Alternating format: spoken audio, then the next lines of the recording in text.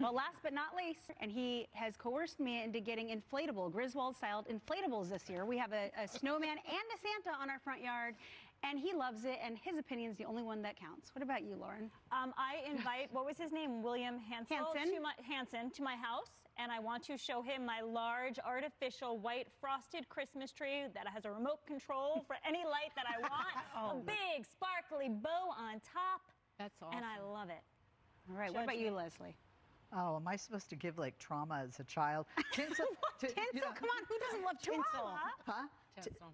Tinsel. We used to do tinsel all over the tree, and I took down the angel and put up my favorite doll when I was a kid. We went out to dinner, came home, tree's on fire. No more tinsel. No more tinsel.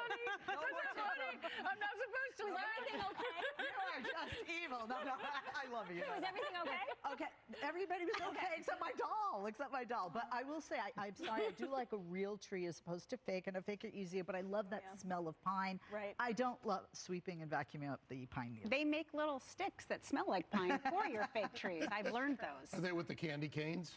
Well, no, then you have to put those up too. It's just too much, David. Come on, Dagen.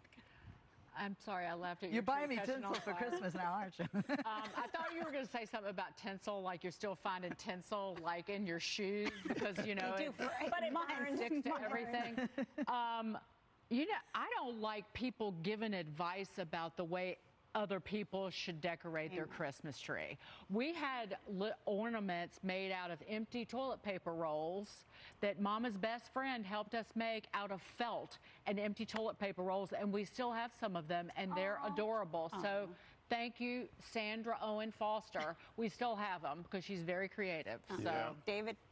Look, it's Christmas. We're in America. You do you. Celebrate it with your family, your friends. Do whatever you want. Just don't burn down the Christmas tree.